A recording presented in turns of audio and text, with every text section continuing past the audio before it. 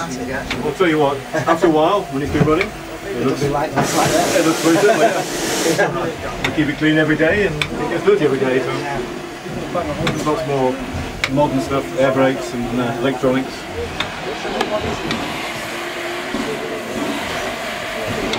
Actually, that's this guy he knows. I'm the con here because I'm for Great Central Railway, I'm just helping out. Oh, right. But the air brake certainly worked on the original. So which is the air brake control? Is it that? This one. Well, that's the air brake for the locomotive itself. Yes. That's the air brake, 130 psi. Right.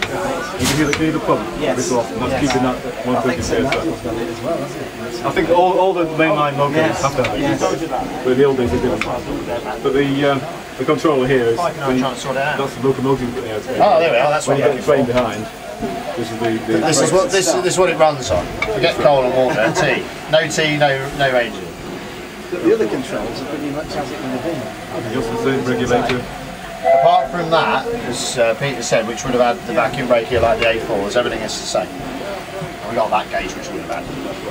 Those two pumps over there. They're the lubricators on the air pumps.